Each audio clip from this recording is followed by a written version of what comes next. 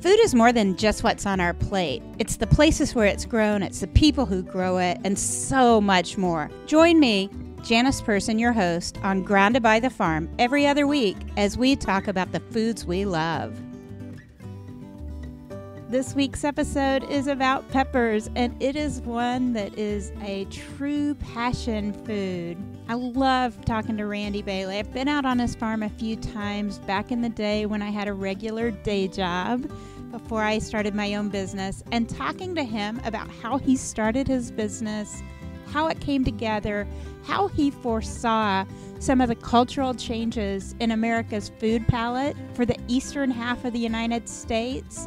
Really is an intriguing episode. It's one I know one of my nephews is going to love, and I think quite a few others will as well, because spicy foods and peppers really are something that a lot of us get behind. After Randy and I had this conversation, one of his team members, Paul, took me on a tour of the place. And so I hope you stop by the website, groundedbythefarm.com, and check out that video, because I'm telling you, they have some of the prettiest peppers known to humans. And quite frankly, they are just amazingly different in flavors and looks and the different ethnic foods that they go into. It's amazing to me. Without any further ado, here we go. It's so interesting to be back in Oxford, North Carolina. It's been a few years since I've been here, and immediately when I walked onto the site, I remember the first time I came to your farm, Randy, and I went into one of your warehouses looking for you because you weren't parked out front. Mm-hmm. And that rush of peppers, I immediately wanted to go to a Mexican restaurant and get a chili relleno or something. Can you help me understand, as we're talking about peppers, what is that kind of physical reaction that I had? Do you have any idea? Is it capsaicin, or is it just I know what that food smells like? Well, it's probably the odor out there. It smells of pepper. Yep. Smell is a big memory. It is. Deal. Brought something back that you ate before, maybe. Yeah. I don't know. I'm not a doctor. But you have been around a lot of poblano peppers and a lot of other kind of peppers over time. They're very fragrant. So you put them in a room and the smell goes all through the room. Yeah, so I'm showing my cards. Poblanos are probably some of my favorites, and They're great. I have no idea why I love a chili relleno so much, but I do. Do you have favorite peppers? No, I mean, I like poblano. I mean, what's not to like? You're going to stuff it with meat and cheese and put it in a poblano pepper. I mean, there's nothing bad about it. Yeah. But I like serranos. Oh, yeah. I like the portability of them. I usually keep them in my pocket. I don't want to eat a burger without a serrano or a jalapeno, So, really? Yeah. You put spicy on everything? Most everything that's appropriate, yeah. Okay. I'd rather it be spicy than bland. So. Yeah. Yeah. So what all peppers do you guys grow? And I guess part of that question is, I know you're a farmer, but are you a grower, packer, shipper? Or there's all those weird denominations that in vegetables we talk about, but that regular people have no idea what those differentiations are. Yeah, we're grower, packer, distributor. Okay. And so that means you grow some peppers, but you also have people who grow for you, and right. So that you'll pack those up and send them out into the distribution. So you work not only on the farm, but you work directly with grocery stores and things along that line? Yeah, and when we very first started, we were only growing in the summer here in North Carolina, 3 or 4 months of production, and then we'd start again next year. As we grew or wanted to grow, we knew we had to have a year-round supply, especially with the retailers. Right. And it got to where we had to go make it happen. So we started finding other growers to help us. We started farming in South Florida, too, as well as North Carolina. Right. In between, we have probably over a dozen grower partners that help us get through, the some of the seasons where we don't have our own crop. Right. To like in fall and spring. Yeah. You're a relatively new farmer. It's not like your family has been growing peppers for 8 generations like some farmers. Can you tell me a little bit about how your family got into farming? Well, my dad had a passion for it. He was a chemist by trade, and he worked a full-time job all his life. Yeah. But he farmed on the side. Yeah. So we got into peppers, especially specialty peppers, which is all that we do. We just do the specialty ones. We wanted to do something that not a lot of people were specializing in, and so we found that niche and went for it. Yeah. So you really are the first full-time farmer in your family in the last couple of generations. Yeah, I would say so. Yeah, your family was. My dad's grandfather grew, a small amount. And how did you settle on peppers and specialty peppers? I mean, there's so many different things you could grow out there. Well, for one thing, I like them. When we started with chili peppers, I eat hot pepper with almost everything. We're sitting at his desk, and he has peppers sitting here just in case he needs one. Well, I grew up. My best friend growing up, his parents were from Mexico. He was born here, but his mother could cook, and she would cook spicy stuff, but it had a lot of flavor. Yeah, and I just kind of got hooked on it. And when it came time to grow and market something, I was thinking other people would like that too, and there wasn't a lot of people doing it. Right. Most of on this side, most of those products were coming from California. Yeah. So we could grow it here, fresher product, cheaper. How long has Bailey Farms been in business? We started shipping in 1990. Okay. Really what you're looking at is kind of a lot of that change in American culture, I would guess. There are probably peppers that you're growing now that you didn't know about in 1990. That's right. I mean, in 1990, that's when the Hispanic immigration started. A lot of Mexican people were moving here for work. And so we grew in the 90s based on, that demographic growing on the East Coast and increasing the demand for chili peppers. When in 2000s, when you started having, your Food Network shows, your people getting into food more or being more exposed to different foods, and now Pinterest and Facebook and all that, we're seeing more gringos, more and more green. There were areas of the country where it didn't have a very large Hispanic demographic that didn't use a lot of chili peppers. Now do because, there's more of us that eat people them. Like a diverse flavor palette. People like and me. Stuff. Yeah. More folks like you. Yeah, I can tell you, my nephew is one of those people who just loves spicy foods. And I can remember when he was maybe 3 or 4 years old and people go, "Oh, honey, don't take that, it's hot," and he would ask temperature hot or flavor hot because he didn't want him warning him over flavor hot because he wanted to eat it if it was spicy. And even at 3 and 4 years old, he just loved spicy foods. Nice. So he still does. He's the one that every time I am in a place with new pepper sauces and stuff, he usually gets one to check out. You guys do fresh market to grocery stores, but you're also doing some different things now, right? You do some pepper sauce. We do some pepper sauce. It's not a big item for us. That's a crowded space. Yeah. But the goal was when we did it is to use our off-grade peppers to use for something. And so we do that. It's a way of tackling some food waste that you would have incurred in the course of doing business. Right. A lot of pepper we throw away is just perfectly fine to cook. Right. It's just not visually appealing enough to make it to the grocery shelf. Yeah, so. It's some of the ugly peppers is what people call it. Yeah. And now you're doing dried. Is that a new thing? We've got a co-packer that helps us with that. That goes along with the category. Okay. So a lot of times you see a dry pepper in your middle store. Mm-hmm. But with the in spice produce racks now, and all that stuff. It goes along. The produce department sometimes wants it also. Right. I hadn't even thought about that, but now that you say it, produce department has gotten so much bigger in my lifetime. My first job was in a grocery store. Oh, yeah? Oh, yeah? And the produce department is so much larger, and it is a little bit more than just fresh market. They've added a few more things that go with some of the fresh market items. So it makes sense that spices would go there as well. Right. Yeah. Do you or your wife, do y'all cook much with peppers at home? Quite a bit. Yes. Quite a bit? Mm-hmm. Yeah. What are some of your favorite ways to cook them? We go in phases. We do low carb, so we'll stuff a lot of peppers in. Yeah. It's a good way to do low carb. You can do a Philly cheesesteak stuff. You can do a cheeseburger stuff. You could do Mexican stuff. All kinds of things with it. It's just a large variety of things we cook, and I'm trying to think of that now. And well, I remember you guys have a website where you put a lot of recipes and stuff that Debbie finds or that she's created or some people that you've worked with have created. Right. And you have some that are from sort of sweet peppers all the way to the really spicy. So people who suddenly have something and not sure what to do with it, like bacon-wrapped jalapenos. with a little cheese. That's Oh my good God. stuff. Yes. Yeah. You made a point. We do mini sweets and baby bell pepper Right. that are very sweet, so we can appeal to the people that can't eat the hots. We're not all about the hots. Right.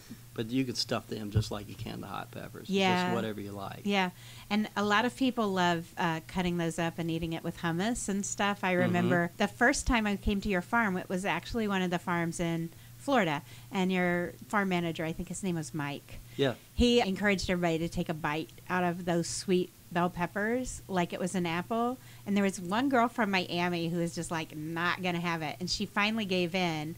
And she still tells me to this day she used to not eat very many vegetables at all, but she looks for those sweet bell peppers. And she loves that it actually has the Bailey Farms name on the bag. So she knows she's buying them from you guys. Yeah, that's cool. Yeah, that's cool. So those sweet bells are a little bit different. And I think for a lot of people, you may not realize the diversity of the flavor palette. One of the things they do, though, to check it out is it the Scoville? Yeah, there's a Scoville scale. Yeah. Yeah. How does that work for peppers? Well, how that was derived is, I forget who the person was, but 100 years or so ago, they diluted it and they put a certain amount of hot pepper, and to the minimum you could detect it, that would be a 1. Okay. And then they took the scale up from there. You can use lab methods now to determine the heat and translate that to a Scoville unit. Yeah. It's a pretty scientific version of it now, whereas 100 years ago it may not have been Yeah, totally scientifically derived. exactly. Jalapenos have a fairly low rating. Yeah, fairly. They can range from 2,000 Scovilles to 7,000 or 8,000. And what other kind of peppers you grow? I can remember taking some habaneros from your farm once Mm-hmm. and having somebody that delivered to my hotel room think that was so awesome I had habaneros, and they ended up taking some. How far would a habanero or something else you grow, like how high up on the scale does that go? Habanero used to be the king, but now it's really not that impressive anymore when you have ghost pepper, scorpion, and now the king now is Carolina Reaper. Do you grow all of those or some of those? On a limited basis. Yeah. There's not a huge demand for the. It's a novelty type Yeah. thing mostly, but habaneros I would say is the hottest mainstream. Yeah. And how hot are they on that scale? Yeah, 100,000 to 300,000.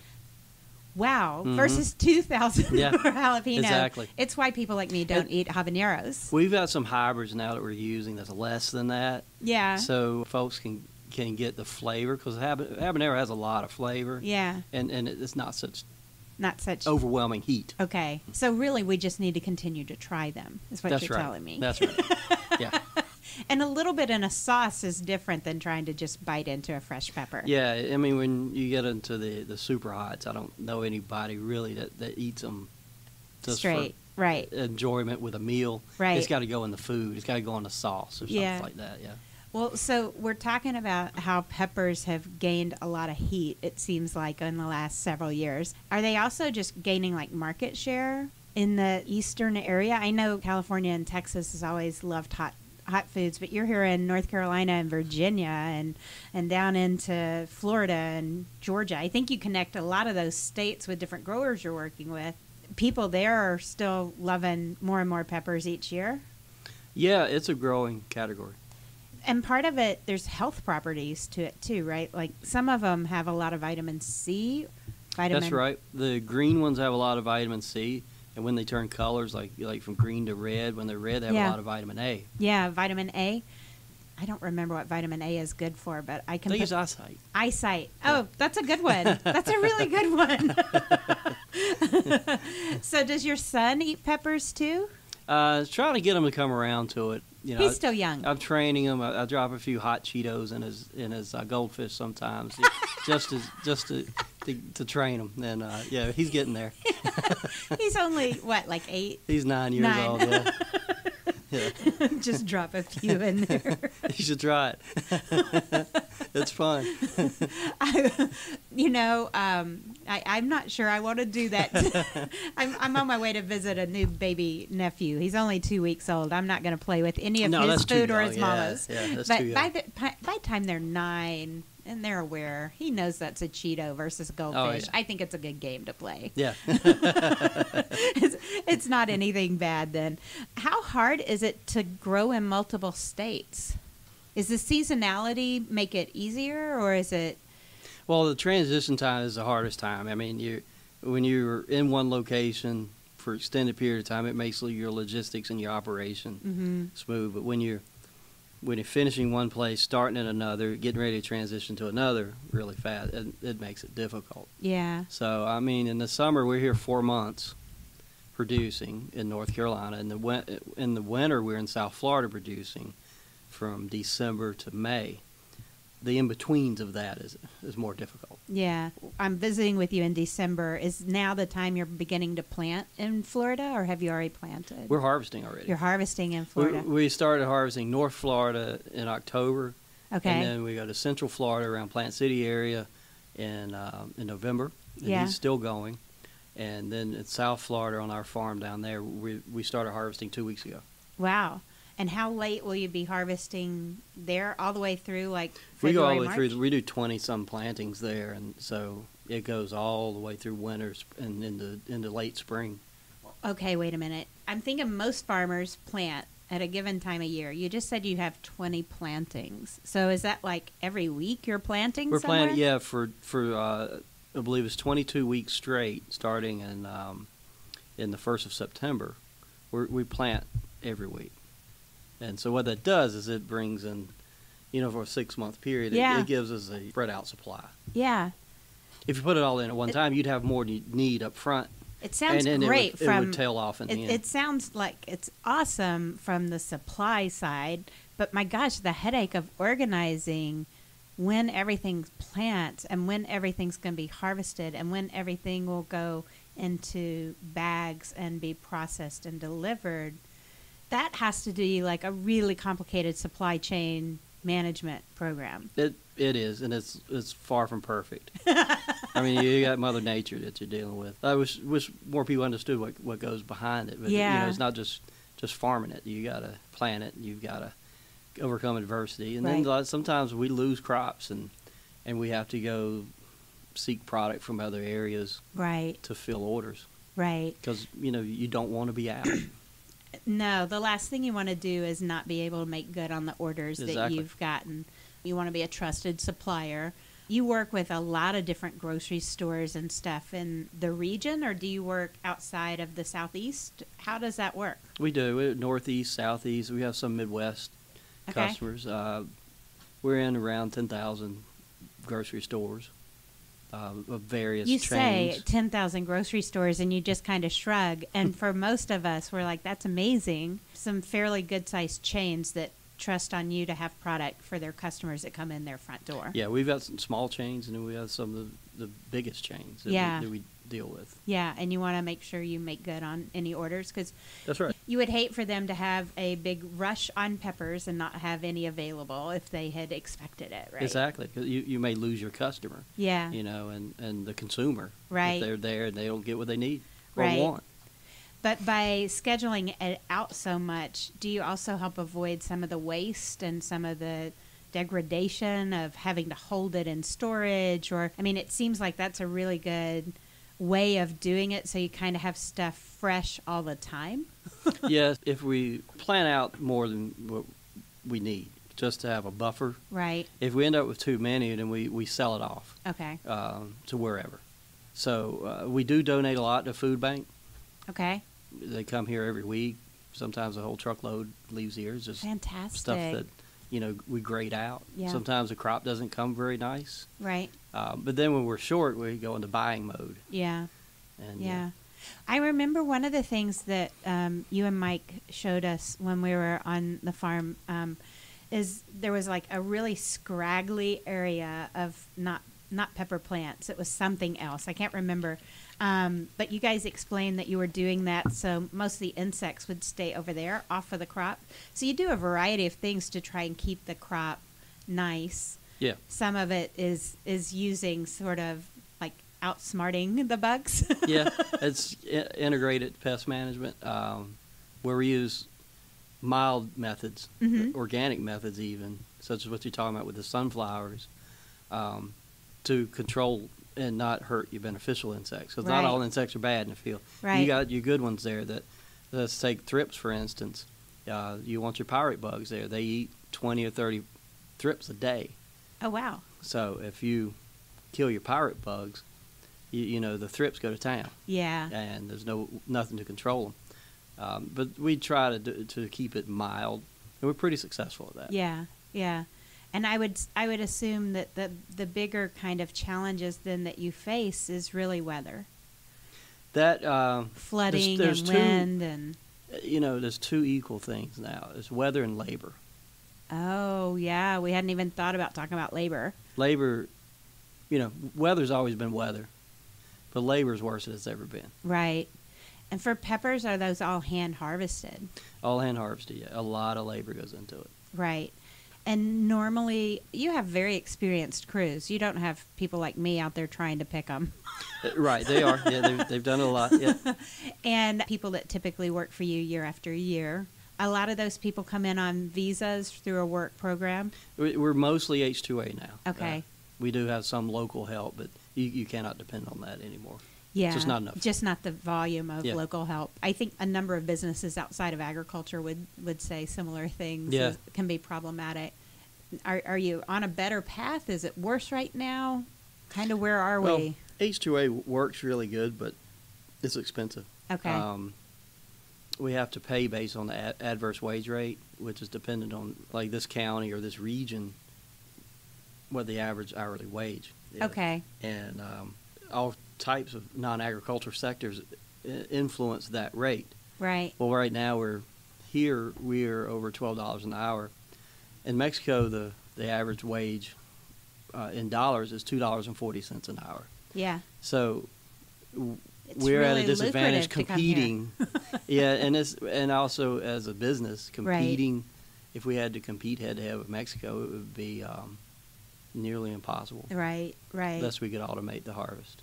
Yeah, and I think that's this idea of American grown and things along that line. For me, at least, I know what you guys can do, and there are regulations, and there are lots of checks, and I kind of know your commitment to food safety and the environment. And so those things all outweigh the other, but there are different times a year where maybe I can't even get American products on some crops. Maybe peppers may be an unusual one. Maybe we can have American peppers almost all year. You can, but we have to contract with some Mexican growers in the wintertime, just in case Okay. Florida gets cold. Yeah. And Yeah. it does happen sometimes. Yeah. Or a hurricane. Yeah. That's amazing. On an H-2A, we probably don't want to spend a lot of time, but is this where you also provide housing and stuff because people are coming as temporary workers? We do, yeah. And so it really does become a cost. Yeah, well, we that's- pay transportation back and forth. It's a really good deal for them because they're not taxed. Right. And, we don't have to provide their food, but, they get free shelter and transportation and even the work visas. Yeah. We have to pay for. So Yeah. And you're getting good help year after year. So, yeah, so we you can work through it. recruit. Yeah, we can send the recruiters down there to find people Reliable. that knows farm work. Yeah. And we have to weed through some of it. Yeah. But all in all, it works well. Yeah. The only drawback to it now is some red tape and the cost. Yeah. Red tape and costs. Mhm. That would come up in every episode ever, talking to farmers. If I it was a think. level playing field in North America, it wouldn't be a problem. But Yeah, it's not. the differences in cost of doing business in Mexico versus the U.S. is so significant. Yeah, labor is the number one input in farming. Yeah. Well, your labor also does other things other than on the farm, right? You have people in your warehouses and stuff that are packing them, sorting them, Mhm. bagging. You have folks that kind of do a variety of things along the chain. And from what I know, your employees look really happy around here. We hope so. I mean, a lot of them's been here for a very long time. Yeah. These are year-round employees. Yeah, I'm sure some of them. Every once in a while, you guys get to take a few peppers home from work. Do you guys occasionally have a basket in the break room that people can take some home? We do. We have to. Yeah, we have to be careful how we do that, but we do allow if we have product that they want. Yeah. We usually let them take it at a very deep discount. Yeah. So. I would be one of those people that stopping by the grocery store or a Mexican restaurant every day after I left here otherwise, because the smell is so powerful. Do you think your son, is he going to show an interest in the business? You and your wife run the place together. We do. In a lot of ways. So it's very much a family business. I mean, it's Bailey Farms and it's Debbie and Randy Bailey. Right. He's so young. Has he indicated what does he still want to be, a fireman or a policeman or something? Well, I mean, he's interested in, he's 9. Yeah. Right now, it's all about equipment. And our forklifts and tractors and all the automation we have back here. He's all about that right now. So yeah. I told him maybe one day we'll make him super manager of all equipment. He liked that idea. Ooh. So. We have a ways to go. Yeah, it's quite a ways to go. Are there other things that I should be asking you about peppers? We've covered quite a bit. They could be a challenge to grow. It's not as easy as some things can be. We have a lot of diseases that we're susceptible to, and a lot of insects that like to eat pepper. Yeah. Even around here, we have a lot of deer that are pests, that they have got an appetite for pepper. Really? And so we have to fence off, and we tried air cannons this year, and we've had a Facebook storm come because of the noise, that we had to discontinue that. Yeah. But there's challenges probably that nobody thinks about in growing. It's funny. A lot of people in their backyard only grow tomatoes and peppers. Mm-hmm. I mean, they don't really have gardens. They have tomatoes and peppers. And so a lot of people, I think, get the idea that they're all really easy to grow. Well, when you have 1 or 2 plants, it's different than having a field of tens of thousands of plants. Your opportunity to get disease started, or a pest infestation, but pests that favor that plant, right, is much greater. Yeah, just the density of those pepper plants would draw different things in, or it gets started on one and it can spread more quickly. Exactly. Yeah. Whereas at my house, I have 4 pepper plants or something, and right. It's not really going to impact a whole lot. If I lose my peppers, I can always go to the grocery store. Yeah, exactly. It may not be the exact type. How do you choose which ones you're going to plant? Do you do that through a system of sort of negotiation? You have to stay up on what seed companies are doing? Oh, we do trials year round. We're down in South Florida. I bet we have over 100 different varieties of pepper we're trialing. I bet it's closer to 200. Seriously, 200 There's a lot varieties. of breeding that's taking place now. There's more breeding going on with specialty pepper now than there ever has been. So that's how we try to keep getting better. You put them in trial, and then you test them for flavor and productivity and disease resistance, and you try to find a good balance of those. Yeah. And you improve your productivity and the product you put on the shelf. That sounds like a perfect win. It's a win for the farmer if you can prove how much you can produce per acre. Right. And it's also a win if you can introduce new flavors and things like that. Because my friends who do recipes love to have a new flavor to play with. Mm-hmm, mm-hmm. So it's kind of the perfect scenario. Exactly. Yeah. There's some new things coming out. We've got a new sweet pepper that's got a background of habanero in it. And whoa! Wait a minute. It's very sweet. It's got a crispiness and it's just it's sweeter than the mini sweet pepper. Really? It's the best tasting pepper you'll ever eat. But right now we only have one color of it. Oh, so, in a package, it doesn't look as good as if we had 2 or 3 colors. Yeah. But that's exciting.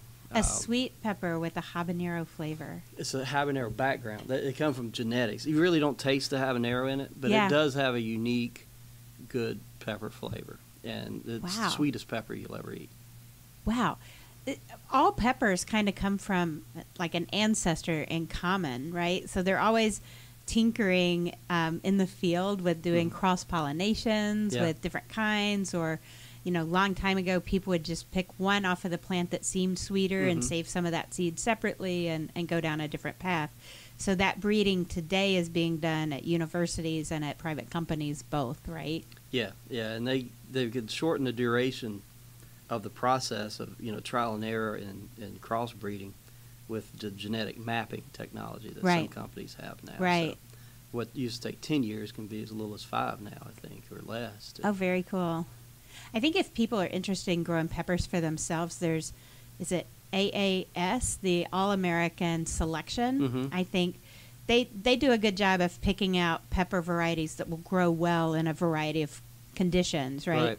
You know the specific environment, so you may be picking peppers that would grow really well in specific areas of Florida, whereas I think AAS they're trying to find them that would grow across the southeast. Good home garden, right? Yeah, and we use some of those in the fields, but we have varieties that we use in South Florida that don't do well in North Carolina, and vice versa. Right. Some do, but yeah, it's what works in one place is not guaranteed to work in another by no means. Right. And some work better at a higher day temperature, shorter nights, and some are bred more for shorter nights and cooler days. Really? And if you mix those up, you get bad results. And I would say humidity differences would be a big thing. Some of the places you were talking about, my gosh, the humidity is insane around Plant City and stuff, right? Yeah, so bacterial leaf spot disease is a big problem. So we're getting some varieties with what we call X10 bacterial resistance to it, which protect you from that. Yeah, and that's really cool because that's finding a natural way for the plant to defend itself. And so you don't have to necessarily use as many other products to try and control that. Right. And you'd appreciate for those plants to have that natural plant control. Exactly. Instead of having to do something else. A wet cycle the past 2 or 3 years in the east, and it's helped a lot. Yeah. That's a big difference. And it's so hard to think about all that science and stuff when you're used to just looking at peppers in the grocery store or on your plate, right? It's a very different thing to think about when you start thinking about, wait a minute, disease pressure that might be in the field and things like that. Home gardening is a great way to get a little bit of a feel for it, but you still don't get a real glimpse of it at that same scale. You guys share some of this stuff on Instagram and Facebook. You have a Bailey Farms account on Twitter and Instagram. I think Instagram is one of the better plays because you get to see the plants and sort of see what you guys are working on. Facebook as well. So maybe some of these folks can connect with you there. And then that website, I remember Bailey Farms website is great because of all the recipes that are out there. I love them. I think there's 4,000 plus in there now. 4,000 plus? That's crazy. Yep. Yeah, we stopped adding them. It just we think is enough. So I can't imagine there are ever enough pepper recipes, Randy. We'll probably start back one day. Yeah. All right. Well, thanks so much for joining us. Thank you. I'll have a few pictures of some of the things that you guys do on the website. Okay, great. Thanks. Thanks so much for staying around for the whole episode. I would appreciate your giving a rating if your app lets you do a thumbs up or 5 stars or whatever, and you found you really enjoyed it. I'd appreciate you do that. Share it with your friends who also have a love of hot and spicy foods. I'm Janice Person. Love to have you come back. You can find me on groundedbythefarm.com and all the Grounded by the Farm social media channels. Find the Baileys at BaileyFarmsInc.com and Bailey Farms on Instagram and Facebook. Thank you.